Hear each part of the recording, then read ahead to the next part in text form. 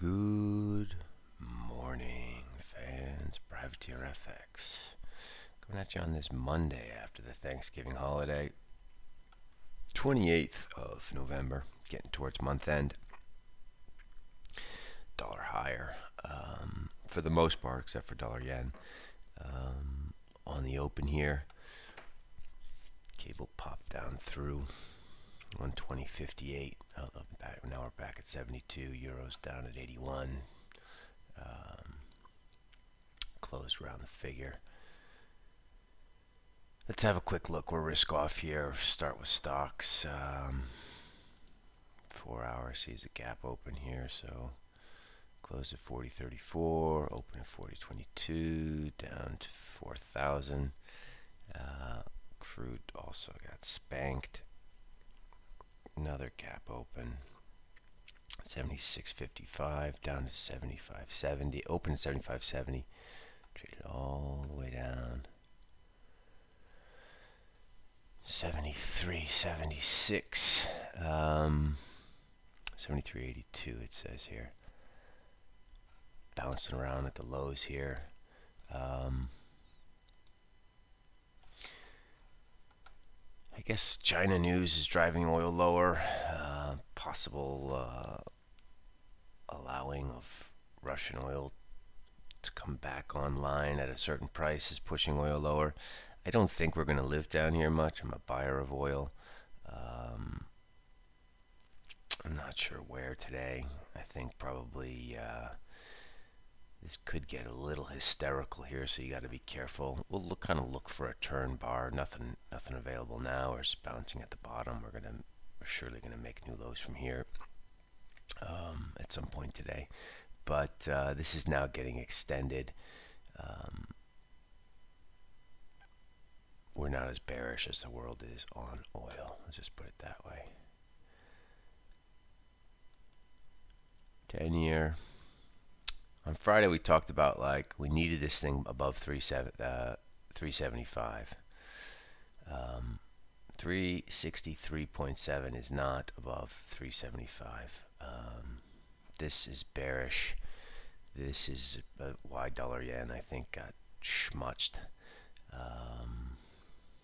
You know, we're on our knees here at the lows. Where's the real stretch point? 350 today. We're a ways from that. 357 with the lows at the beginning of October. That's pretty weak, right? We got a big week of speakers. We got Powell. We got Lagarde. We got a couple Fed guys tonight, actually. We're going to be babbling away. Non-farms at the end of the week. We got CPI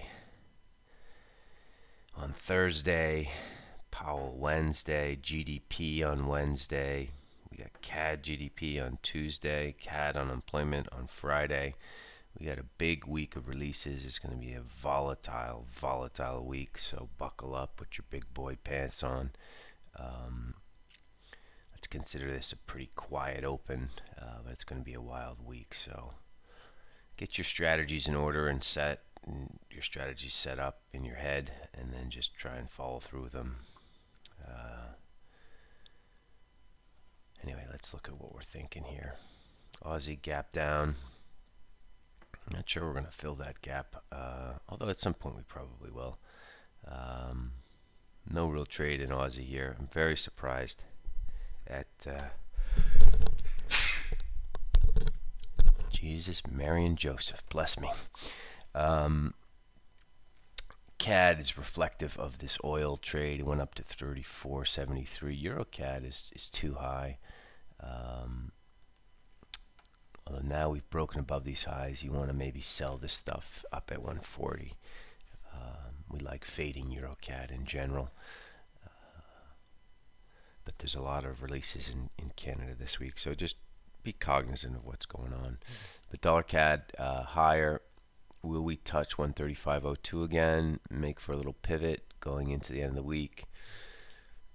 Yeah, probably. But there's no trade here at 134.41. We're basically in the middle of the day's range.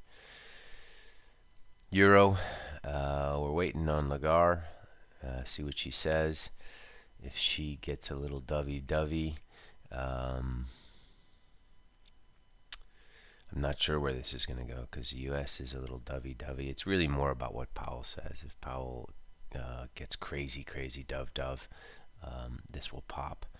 And if Powell gets hawkish, this will go lower. Sterling, we like this lower now. We tried to pick a top last week. We got zinged on Thursday. It was a scratch, but we got zinged. We like this lower. Gap open today, so 86 was the close. We'll probably close this gap next minute or so. Maybe that's the fade here. Maybe fade the gap close.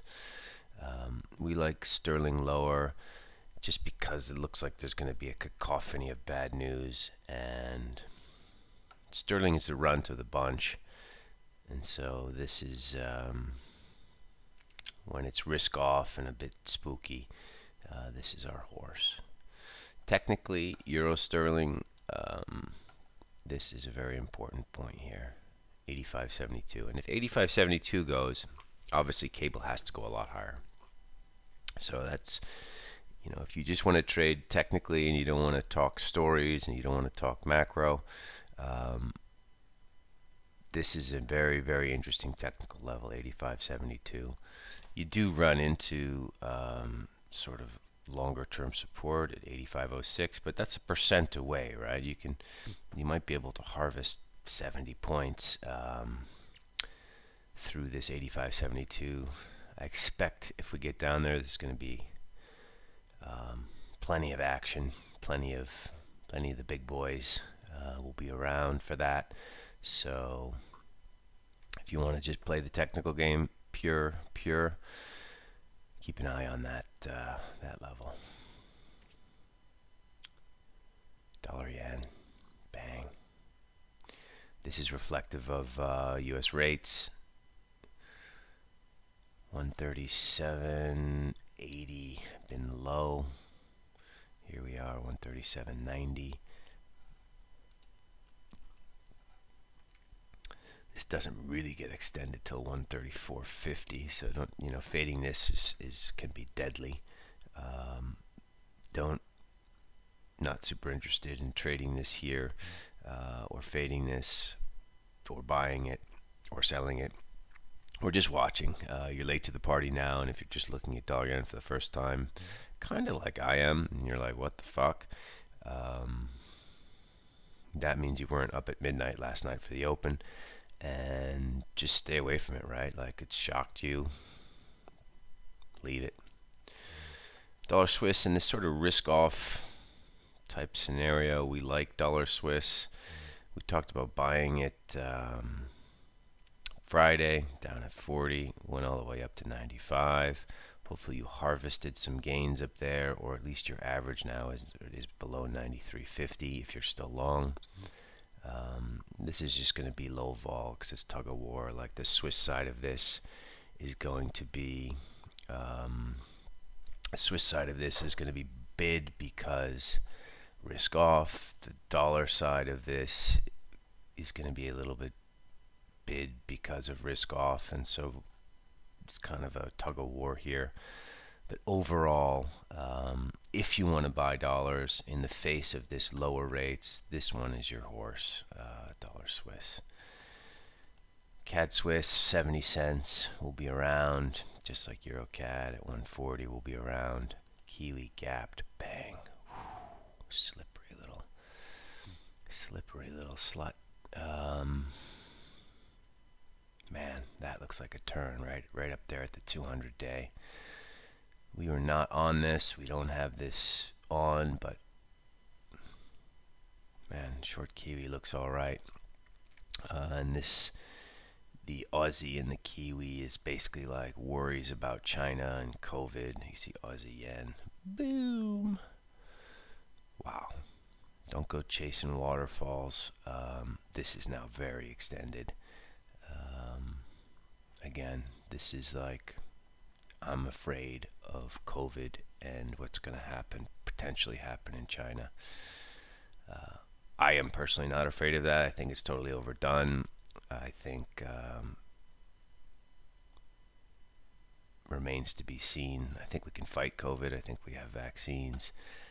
So I'm not crazy worried about a new bout of COVID in China. But the market certainly is.